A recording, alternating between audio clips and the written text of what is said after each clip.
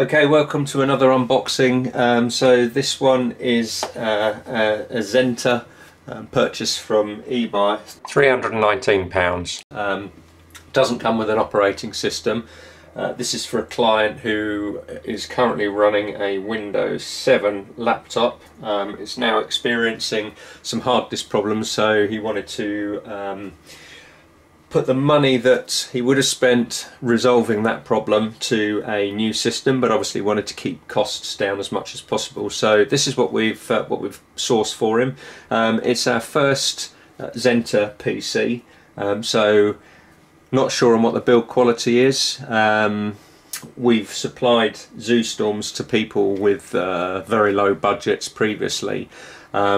In our experience, what we've had to do on some of those ZooStorm machines is to take out the power supply and replace it with a decent power supply due to some slight noise that you get, and if it's sat on a desktop with someone then it can be quite annoying. So this is our first experience with one of these, and what we're going to do today is to get it unboxed, have a look at the quality, and then we'll go ahead and build up the PC with Windows 10 Home is what we've got earmarked for this one. So let's get into it. Oh right, okay, so you can see here straight away it's quite a flimsy case. That's not necessarily a showstopper, but gives you an idea of why it's so cheap. Let's get that out, get the box removed. Inside the box we've got another box, so we'll have a look at that in a sec. Okay. So not too much to the packaging, as you can see here. We've seen better packaging.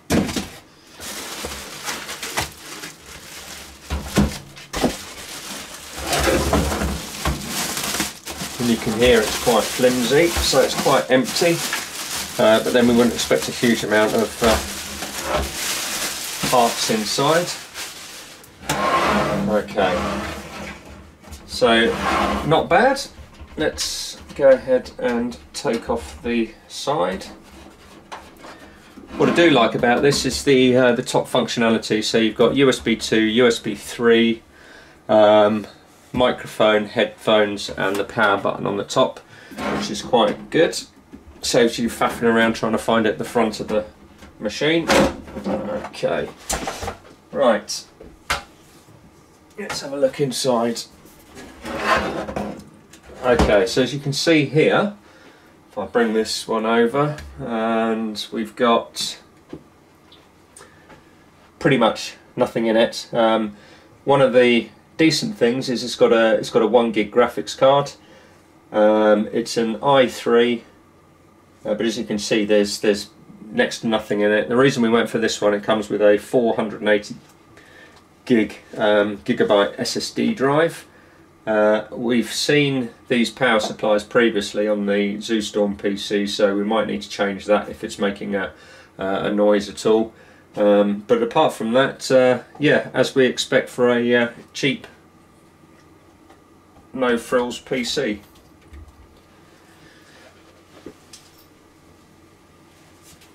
So let's get the cover back on. So also inside the box we've got BullGuard Antivirus. We never use that. We install Malwarebytes. We're Malwarebytes resellers. We think it's the best antivirus on the market. Okay, so we've got drivers and drivers for the graphics card as well. Put that to one side, and then we'll get this set up. Okay, so we're ready to start up. Let's give this a whirl, see what happens.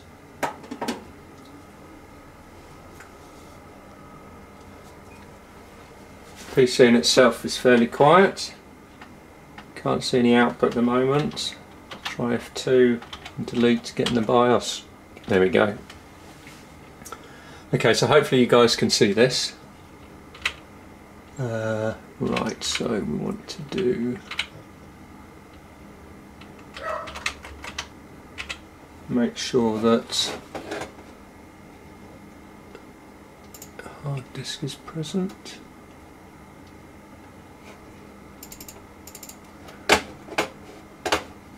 Okay, so storage. That's our hard disk here, the Gigabyte SATA 1. Okay, I don't think we need anything else. So I think what we'll do is we're just going to go ahead with the defaults. What we want to do is make sure that we can boot up. Okay, CPU fan on.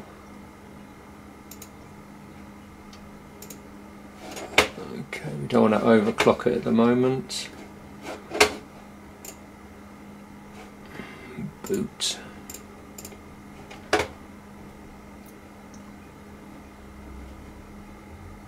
Okay, UEFI, perfect.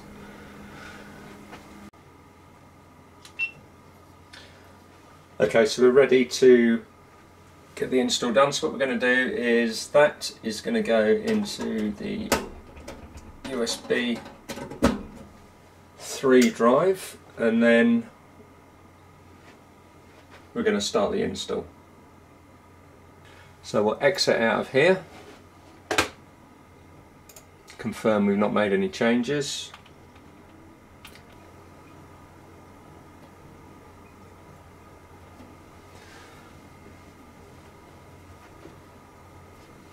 Okay, so we didn't actually have to press a key at all there because there's no disk, no setup on the disk. It's just picked up the USB stick first of all, so we could go ahead and get that installed.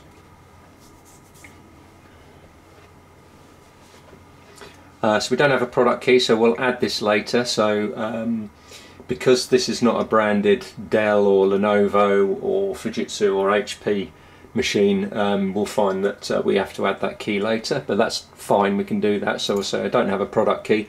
This will give us 30 days. So we were going to buy a Windows 10 home key. He doesn't need Windows 10 Pro, so because he's not going to be joining a domain or needing any extra functionality. So to keep costs down further, we'll be selecting Windows 10 Home.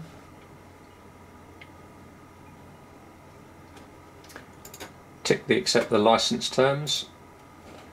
It's a fresh install on the unallocated space, so 447 gig usable, so it's a 480 gig drive. That will then automatically do the partitions, copy all the data over, install all the features, add the updates, and then we'll be able to get going.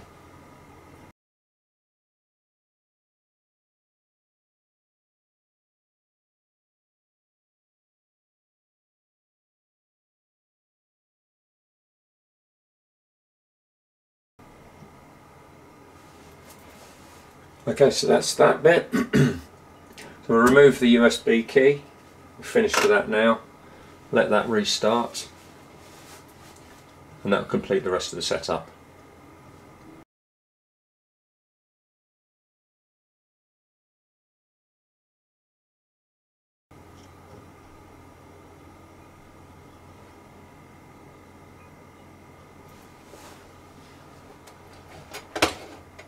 So we're in the United Kingdom.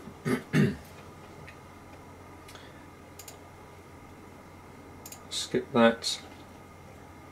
Seems to be a slight issue with the graphics card. We'll sort that out later. And we'll say we don't have internet.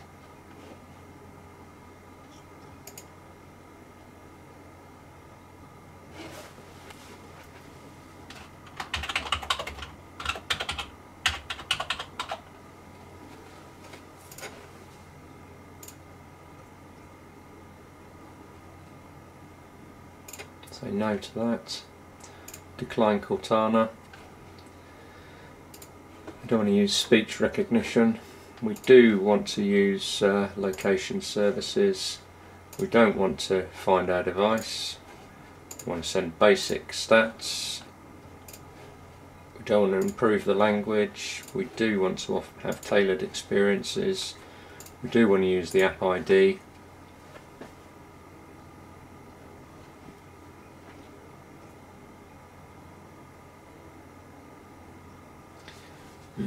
So these glitches with the graphics card will load the correct drivers shortly, and that should sort that out.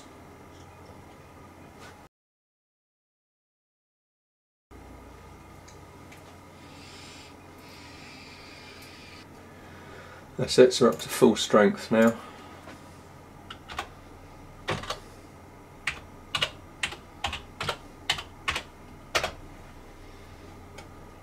Leave it on our public network. So now we've joined, we're going to run through the rest of the setup. So we're going to say cancel to that.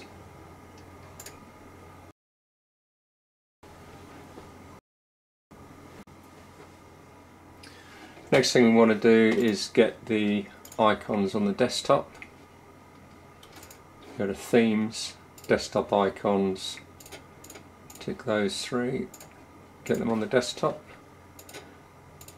Now what we want to do is we're going to need to add the license key.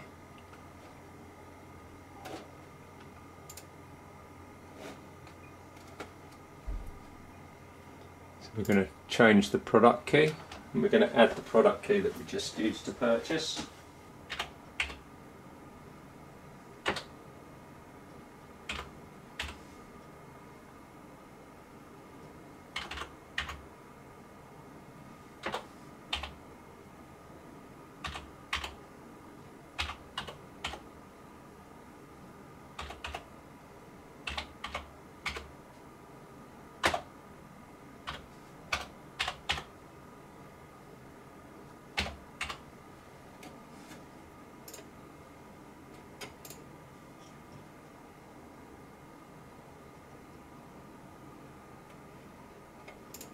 Perfect.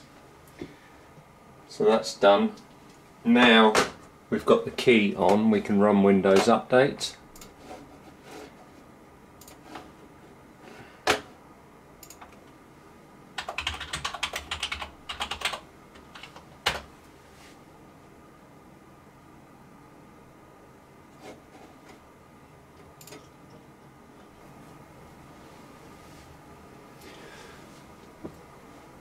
So that is pretty much all there is to it. What we'll do is, as you can see down here, the NVIDIA display driver will load, so that will fix the spotty discolouring that we saw earlier on. And what we'll also do is I'll be loading Malwarebytes antivirus package and Microsoft Office 365. And then we can deliver that back. So if you found the video useful, it'd be great if you could like it and also subscribe to our channel. As and when we get new PCs that we've not messed around with before, we will add those to the channel. Hopefully it will help you guys move forward in terms of building your own computers. If you've got any questions, just leave us a comment below and we're quite responsive to getting those answered. Thanks for watching.